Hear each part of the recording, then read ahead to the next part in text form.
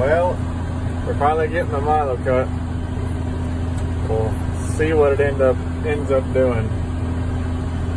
Definitely not going to be a bumper crop, but hopefully there's something to at least write home about.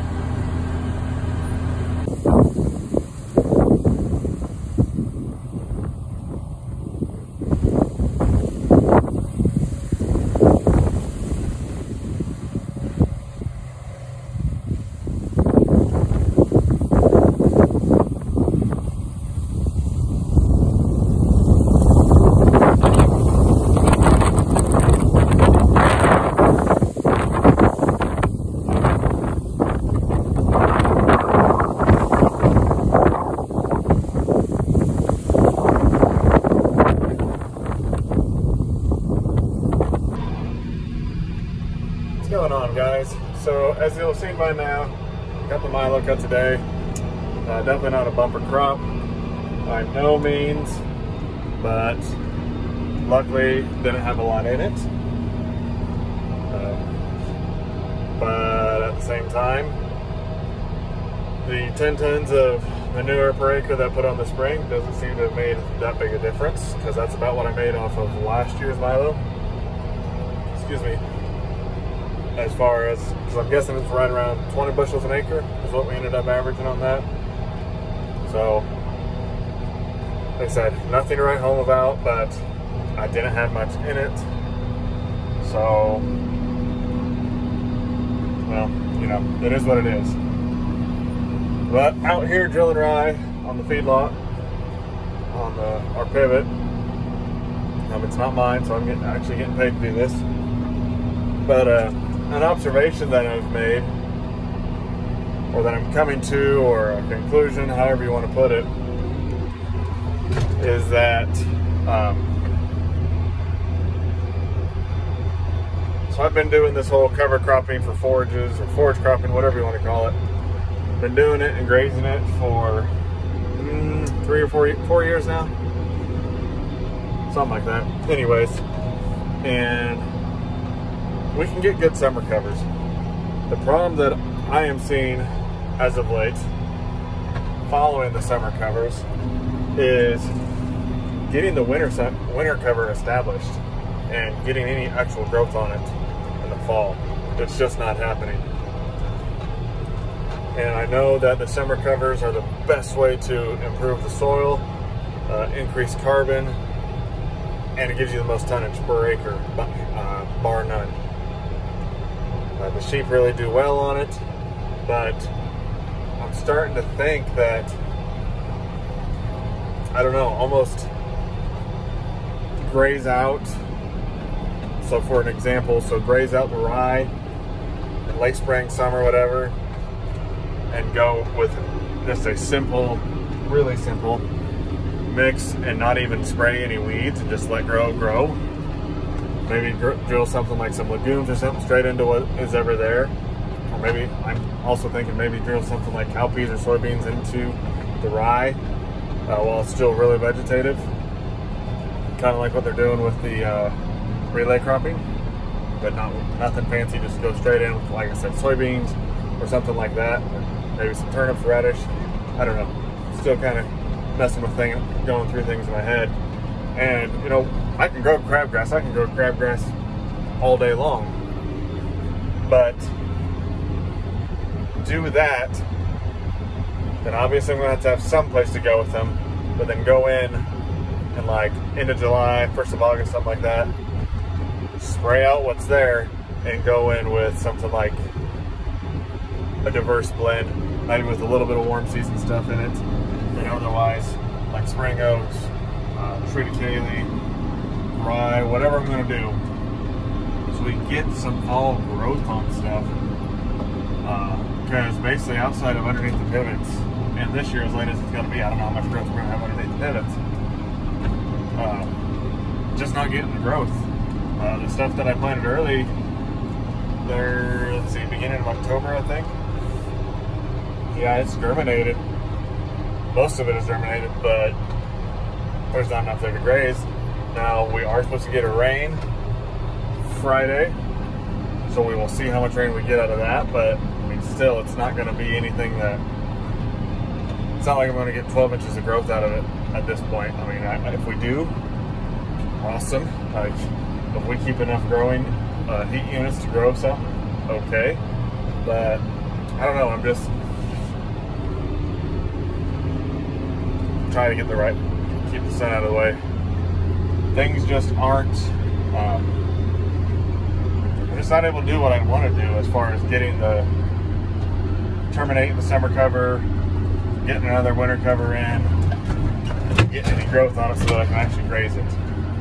And so instead of just beating against the wall, wasting money, not getting the growth, I mean, we get growth eventually, but even come spring, because you don't get the best establishment in the fall because you're dry, so you don't have what you should have in springtime either on a winter planted cover. So that's my thoughts. Just my opinion, but it's just something I'm playing around with in my head, trying to figure out how to make this work, how to not spend any more money than I absolutely have to make it work. Because, you know, we have sheep. Sheep prices were down this year. I've made a lot of video, deleted a lot of video, because just going through things in my head and not happy with stuff. But I think I'll go ahead and we'll get this one posted up, hopefully. And yeah, I think I'm going to leave this here and see where else this video goes. So, well, the sun going down sure makes it a little less hard to see at the moment. I'm sure it's going to get a little more difficult to see as the sun continues to go down and we lose twilight. But let me get the camera flipped around. So one thing about it, this is the first time I've ever drilled into bean stubble. The tilth of the soil right now, partly because we got ourselves some rain, not a lot of rain, just a few showers. But the drill is going through this stuff like butter. I mean, it ain't nothing at all for the drill to go through this stuff right now.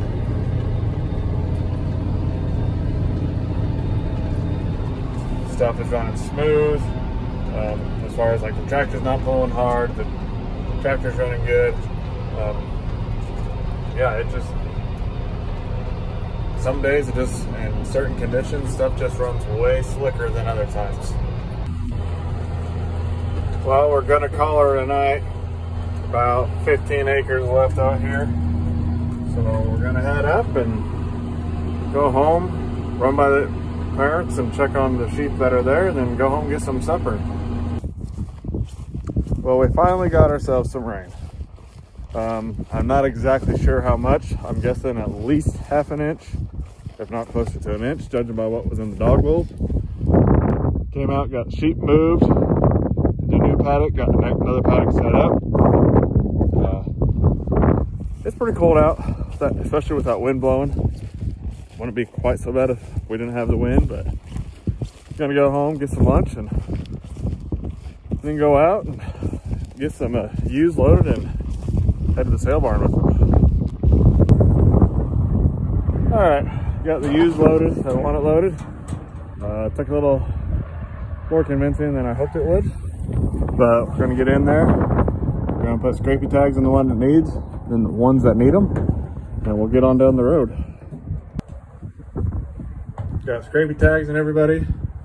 She got two. Well, that's fine. I'm not gonna take it out. Can't save it anyway. So that's always the worst part about selling stuff, is getting a scrapey tag put in them. But I hate to do it before we sell them because they get ripped out, and then you're just wasting your money. So we'll get loaded up, get on down the road. All right, we're just getting here. Looks like it's gonna be a decent sale. There's a trailer ahead of me, a trailer behind me. And it looked like they had quite a bit of rain here.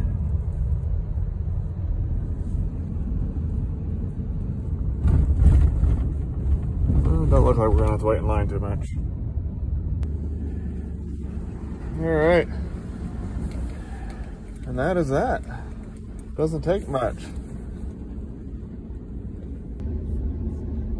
So hopefully they sell good tomorrow. I they already got decent numbers here and more people coming in, so that is always a good thing. Or hopefully it's a good thing. Hopefully they get the buyers here and they have a good sale tomorrow. Prices have been a little down in the last month or so, but hopefully they're kind of creeping back up there, and we'll see what we get.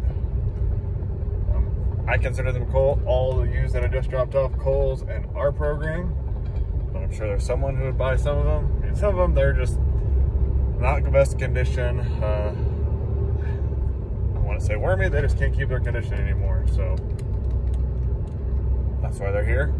So I think we will head on home, get the chute loaded back up, hopefully, get the trailer dropped off, and we'll be done with the trailer for a little bit longer until we go to move ewes again, which is going to be sooner rather than later, I imagine. So we'll see what happens.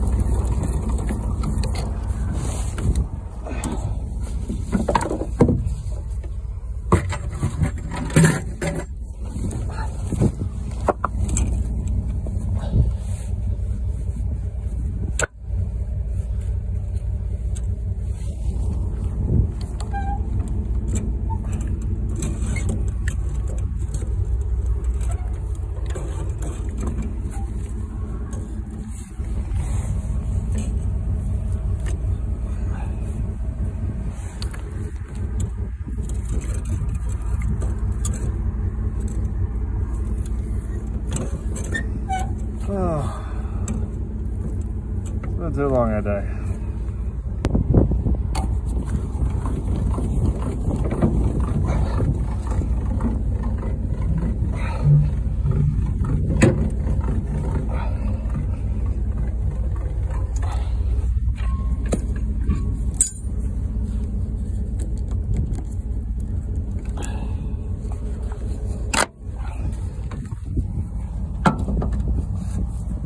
Okay, trailer's unhooked. Okay, trust me, that was as painful for me as it was for you. So I think I'm gonna end this video here. We'll probably get another video up here before too long because we actually got some moisture. So hopefully stuff starts growing. Can actually get a shovel in the ground now so we can actually go look at some of the fields, see how they're doing. It might be a while. It might take a week or so to get to all the fields to look at the different soil structures that we got going on, see what the cover crops that we've planted are doing. So yeah, I know this is kind of been a little bit rough, but I'm just happy we finally got some rain. We've needed some rain. I know guys out west of us are still needing rain. When I looked at radar earlier, we were basically on the western edge of it.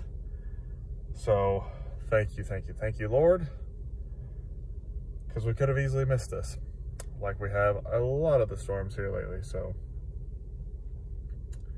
with that, guys, thanks for watching. Hit the subscribe button. As always, leave a question or leave a comment. Follow us here on YouTube. Follow us on Facebook at Double O Grazing Company. Thanks, guys.